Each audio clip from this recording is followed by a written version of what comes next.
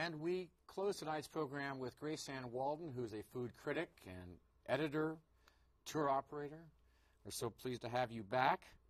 I had a private tour of North Beach with you. And right, we had a lovely dinner, too. It's amazing how many people, yes it was, and how many people know you, and you can tell, have that kind of partial fear, partial admiration when you walk in the door, as we walked into. Oh, no partial fear. But even someone wrote about me and they said even the dogs in the park know her. I said, oh my heavens! It's amazing, and how well we were treated. So you're well respected in the community. I wanted to have you back. Have you back to talk about 2006 as we look at some of the restaurants that came and went. But I wanted to kind of segue off of John King, we were talking about how the city's changing architecturally. But as the change goes architecturally, he was mentioning the super rich who may inhabit these new buildings. The restaurants change. Right. Decisions on what kind of a restaurant, what are you serving, how much is it going to cost? Right. I think... Are we seeing any signs already of that?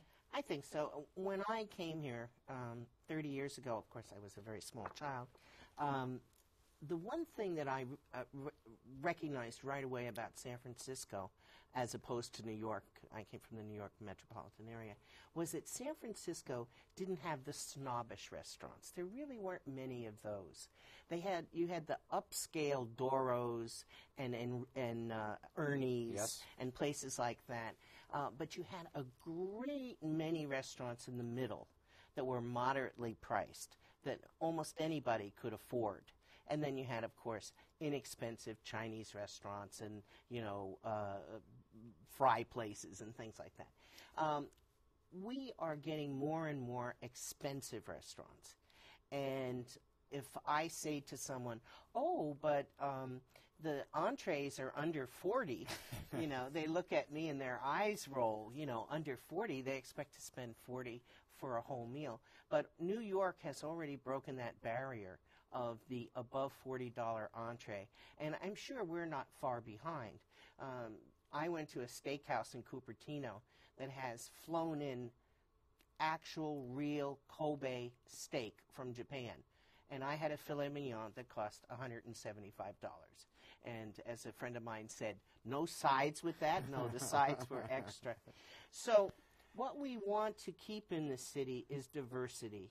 And what we want to keep out of the city is that look-down-the-nose kind of snobism that we've never had here. I found California and San Francisco very egalitarian.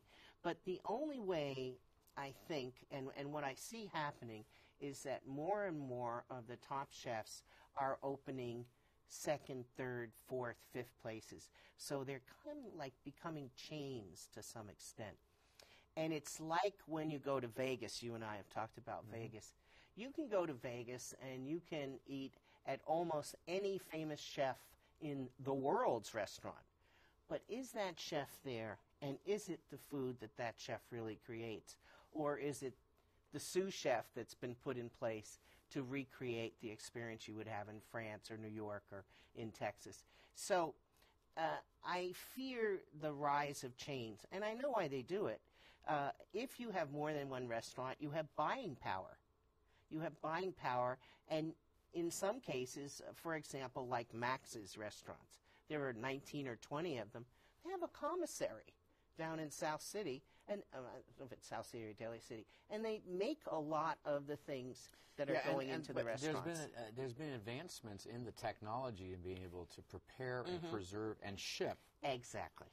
So but the first part that you were talking about, the fact that the restaurants cost more to open. Oh, millions. Costs more to operate because our city likes to add regulations and requirements. Oh, yeah. That's causing a real problem. So do you have no choice except to either go to the one end where you may not even have servers like you mentioned last time you were here, or the other end where you spend $17 million just on the decor. Are we causing that to happen? That is, as a city, are we causing that to happen, or is that just the trend in the country that we're seeing our cities split between the rich and the poor, and therefore the restaurants splitting between the rich and the poor? I think to some extent that is true.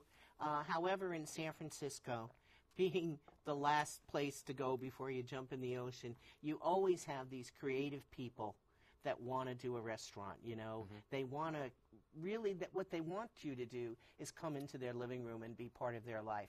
And so you'll always have people who, for example, one of my favorite restaurants this year is La Chicha. La Chicha opened up in a former pizza parlor, and it's a husband and wife. She was a bartender at Globe. He was a chef at various restaurants. And so it's a mom and pop operation. Are you packed in? Is it noisy? Is there no fancy decor? Maybe a couple of pictures of Sardinia? Yes. Is the food lovely? Is it wonderful? Is it rustic? Is it authentic? Yes. And consistent? And consistent. And they're located in Noe Valley. Valley. They're located in Noe Valley. They're on where church ends at 30th there. You know, that leads us then, if you were to categorize your list, and I want to make sure our viewers know that we are going to get to GraceAnn Walden's list. In general, though, you would agree that we're seeing more of an ethnic influence. That's definitely a positive. Any other trends of what's been opening that you say, that's happening, that's beginning to happen? Oh, yes. Very, very true. And I think it's happening in New York as well, to some extent. The next wave is happening. I, for years, I used to go and look at Zagat Guide or some of the other guides, the Gaillot Guide, which I used to write for, and I would count the number of Italian restaurants and count the number of French. And when I first started doing it, there were more French and less Italian. And then, all of a sudden, you couldn't walk down the street that somebody wasn't pouring olive oil on you and giving you a bruschetta to eat. So that happened for a while. Then we got into a lot of Pan-Asian, not Pan-Asian, but fusion, which was done well in some cases and not done well in other cases. You know, you can't necessarily take... As an example, what were the ones you think did well here in San Francisco when that... a fusion? Well, on my list, I have some fusion restaurants. Even now, then? Even now, okay. That are new. And one of them is Bushi Thai, has a funny name, Bushi Thai. And Chef Waka used to be at Ondine, and he combines Japanese and French technique and foods. So you might have a rack of lamb, but the sauce is a port wine with a little wasabi in it. And you go, ooh, wasabi port, taste it. That's it, taste it. And the name again? Bushi Thai. And they're located at? They're located, I can't give you the exact, it's Post Street. Okay. It's right in the middle of Japantown. Okay, so fusion is still a reality in a city as diverse as San Francisco. Exactly. And another reality that's happening, and one of the greatest proponents of it is betel nut. You can, to get into betel nut, you almost have to give them your car keys. But betel nut is Pan-Asian. So one person in the party wants to have a Korean dish, another wants a Chinese, another wants a Japanese. They're doing all different Asian foods under one. But not necessarily fusion or creativity. No. Authentic. But together. Yeah, on Union Street. On Union Street, exactly. And also, the other thing that we see in trends is the rise of Indian cuisine. And we have two very good Indian restaurants in Palo Alto. And we have Om, we're seeing South Indian in the city, and a restaurant that I went to for brunch that was absolutely wonderful, Dosa, which is on Valencia Street. And the South Indian people make these large crepes. And they fill them... Soft or... a little crispy. Okay. Not like a French crepe, because they're fermented rice that they leave overnight. But... and they fill them with vegetables and all sorts of good stuff. That's Dosa. Dosa on Valencia. Now, this is interesting, and we chatted beforehand, India going through also a tremendous demographic change, wealth change. Yupification. And from a couple articles I read, they are doing that. They are taking their traditional meals, and they're doing extraordinarily creative things with it.